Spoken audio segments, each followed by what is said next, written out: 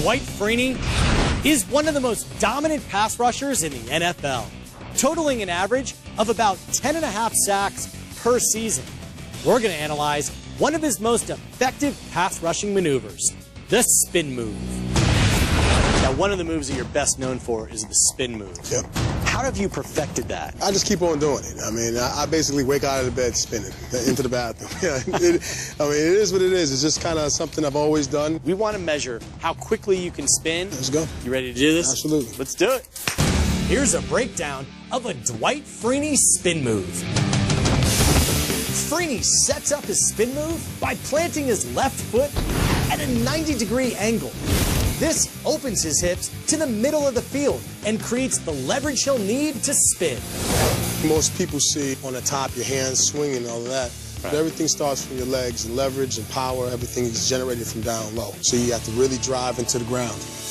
Freeney then does two things that are counterintuitive. He leaves his feet and turns his back on his opponent. While airborne for 0.3 of a second, Freeney smartly pulls his right arm in closer to his body. The outside of your hand is very important because that kind of brings you around.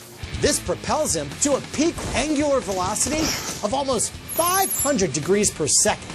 Given his relative mass, Freeney spins about as fast as an Olympic figure skater doing a double toe loop. A 270-pound body spinning that fast makes it difficult for a lineman to keep Freeney in front of him.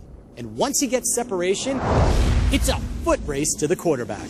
Freeney accelerates to 90% of his top speed, covering about 7 yards in 1 second.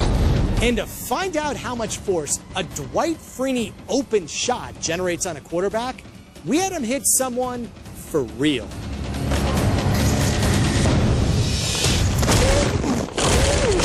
Freeney delivers a massive hit of 2,800 pounds of force.